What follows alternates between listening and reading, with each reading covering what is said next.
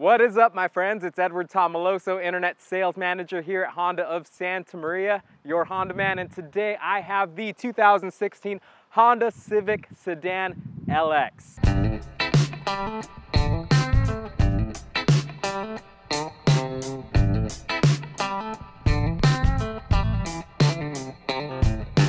The reason I'm doing this video is because I feel this car does not get enough love. And by this car, I mean this specific trim level. This is the most entry level or base model on the Honda Civic, but I feel like the Civic has taken that base model to a whole new level. So follow me, check out the features and how I feel about this car.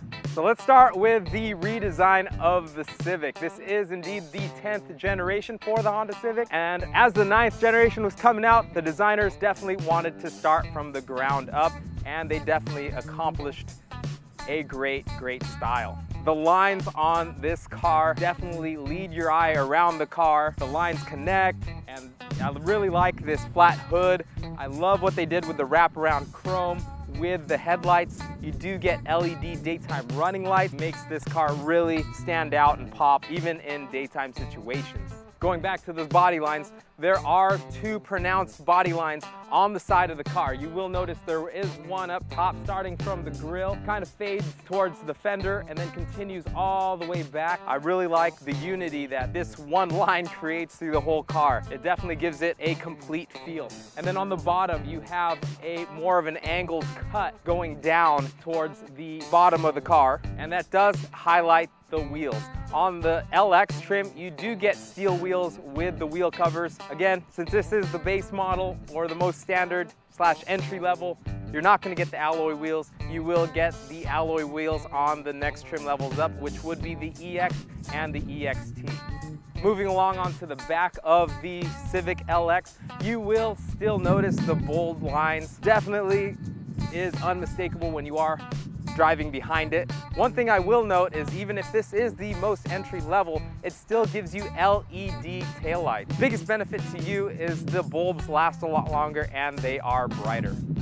Another thing I will mention that is notable on the Honda Civic LX is the body colored side mirrors as well as the body colored door pulls. A lot of other manufacturers, when they do make an entry level car, they will make them just matte black. As we transition into the interior, let me just talk about a couple specs. This car does have a 2-liter engine, puts out 158 horsepower, which replaces the old 1.8 liter that crunched out 143 horsepower. With that power plant, you do get 41 miles per gallon on the highway and 31 in the city. This engine is paired to a CVT transmission, which is very responsive. Also, before we go into the vehicle, one thing I didn't mention yet, but I could have earlier, is that this car is priced at $20,275. Now let's go inside and see what else this car has to offer. Again, even if this is the most entry-level Civic, it definitely doesn't feel like it from the inside. Let's start with the features that normally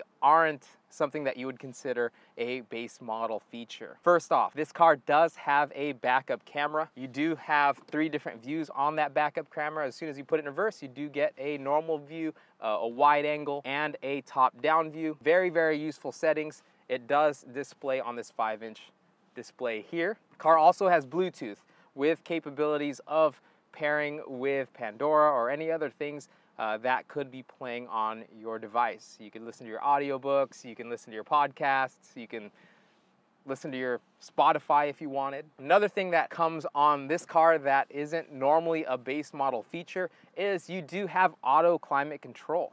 You can actually set your temperature and the fan speed will change as well as the temperature settings just to keep it at the exact temperature that you set. That is so awesome. Another thing that this car has that I wouldn't consider a base model feature is you do have auto up and down windows. Give it one good push, it comes all the way down. Give it one good pull, and it goes all the way up. And that is actually on the driver's side and the passenger side.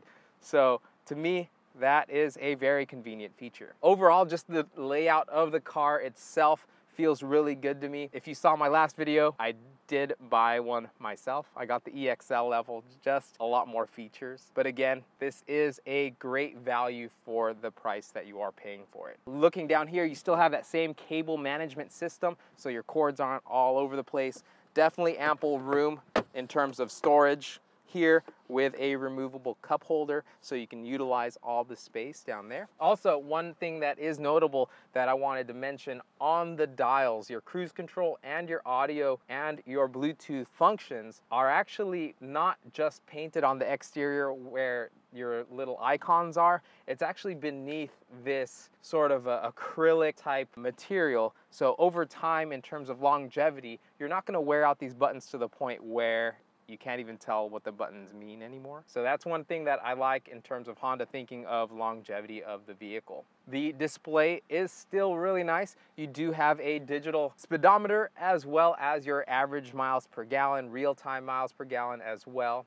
In terms of the materials used, it is the same throughout the levels in terms of the metal type finish right here, as well as the soft touch materials on the dashboard. Another feature I feel that isn't base is you do have that brake hold assist. Essentially what that does is it's like cruise control for your brake. It's always, you could always set it as on. As soon as you come to a complete stop, it'll hold it for you to where you can take your foot off the brakes.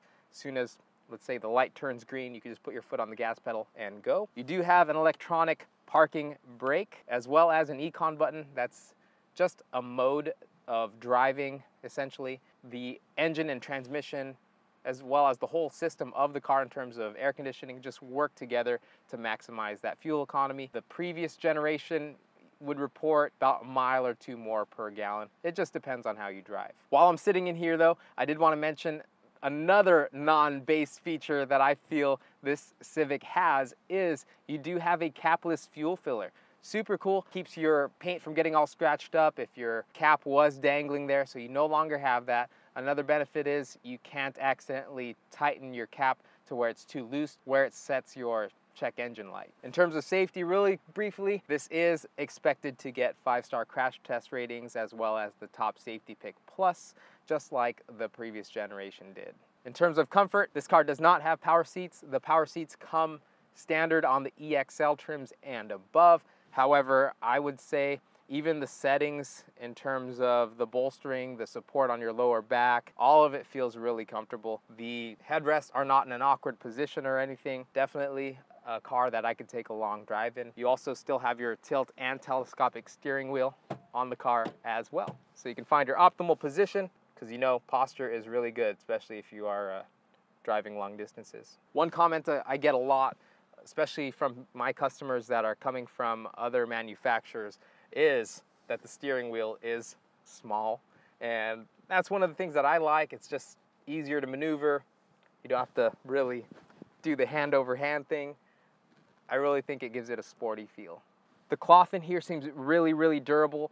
This specific car is in the rally red color, and that does give you the option of the black interior. And I really think it gives it a really nice look with this different type of stitching, just to give you a bit of contrast, and it does feel like it'll last a long time.